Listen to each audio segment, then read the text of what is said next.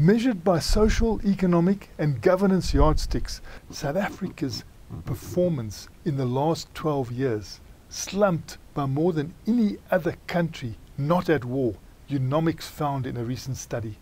Today, after South Africa's crucial general election, Eunomix CEO Claude Baissac is with us in the studio to outline what South Africa should do to reverse this slump and to put itself on a new upward course that embraces economic inclusivity and jobs.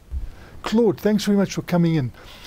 President Cyril Ramaphosa, in an article in the Sunday Times on May the 5th, ahead of the election, said it was time for South Africans to unite behind economic growth and to unite with boldness and with vision. What, in your view, needs to be done to create a South Africa that's got economic growth, that is inclusive and job-rich? Firstly, the President is absolutely right. The country needs to unite, and I think this is the key word. So what the country has lost is a sense of purpose. What is the low-hanging fruit at the moment that can be plucked to get this economy moving in the short term? There are no quick, easy solutions. Now, the President understands that under those circumstances, there are two main levers. There are levers of investment that leads to growth. Growth doesn't manifest itself like that, itself like that. Growth is not a magic figure that we put on a yearly or monthly report at the Reserve Bank.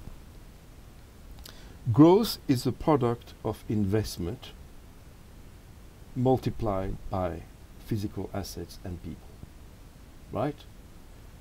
We have to have people who invest to have growth. We have to have people who consume the things that I've invested in to have growth. How do we create that back? We have to send very strong and unambiguous signal that South Africa is open for business. The President needs to be presidential.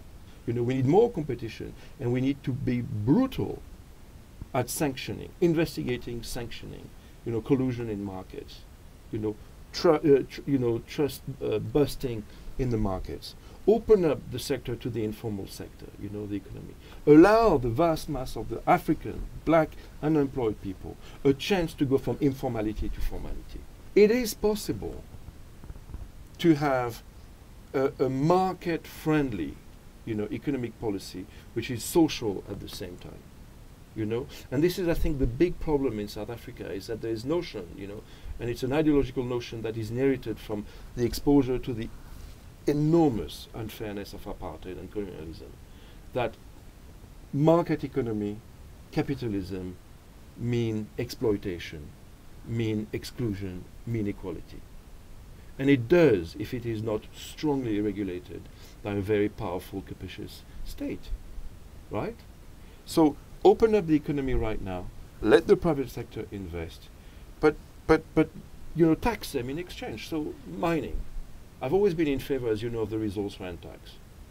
Have the resource rent tax. Super profit, super taxes, super reinvestment in society, in communities. I think the mining industry keeps shooting itself in the foot when it says, we don't want super profit taxes because you know what, we don't make money now. Well, that's what a super profit tax is. When you make money, you're taxed higher. And that should go back to communities, And that would be actually money saved to the mining industry, because they wouldn't have to deal with the permanent state of unrest and misery and poverty and alienation that exists in those communities. It's up to the President to actually take the mantle of very powerful reform, and you make sure that you have a framework for environmental, social, health, regulation that is just and fair. We then have what we call a social market economy. We need to help the informal sector, develop itself, formalized sector. So we need to help the artisanal mining get out of those very dangerous practices, right? And I had a conversation, yesterday with the Washington-based institutions about that. Can they help, the industry actually start dealing with this in a productive, socially constructive way? Let's do that.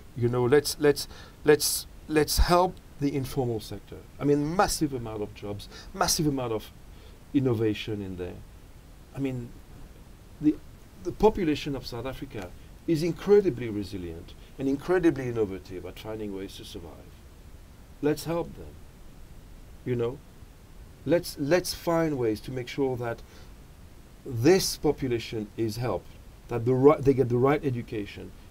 And we need to relook at our education. Do we want to make economists and lawyers and out of everybody, or do we want to give them, trade skills, so that they can actually rapidly, generate income for themselves?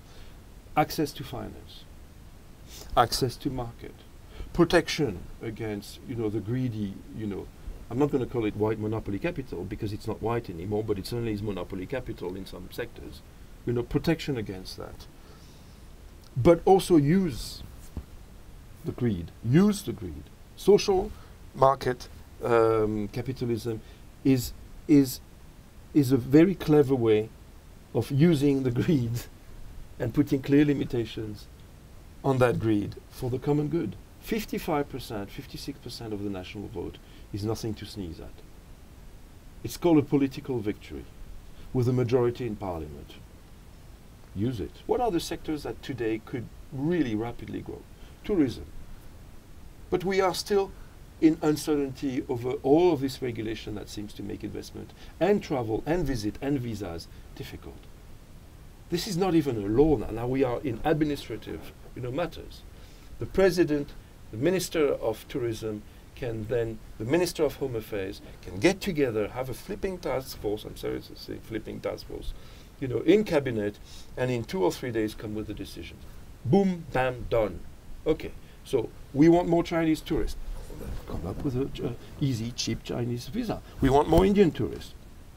We want more Middle Eastern tourists. Well, then bring them home.